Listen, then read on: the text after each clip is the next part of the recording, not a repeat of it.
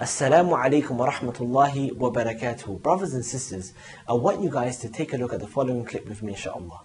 For the last 2 years, I've been studying Arabic. Every day, 2 hours a day. Alhamdulillah, Rabbil Alameen, Ar-Rahman Ar-Rahim, Maliki Yawmiddin. If you're a Muslim and you don't know Arabic, please start studying. Brothers and sisters, look at that.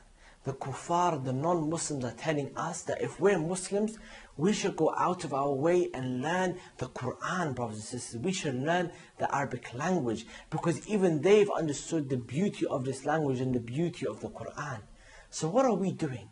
Brothers and sisters, if you truly want to learn the Arabic language, then we have a program, the Arabic Code, which you can learn the language. All you have to do is sign up to the ArabicCodeAcademy.com.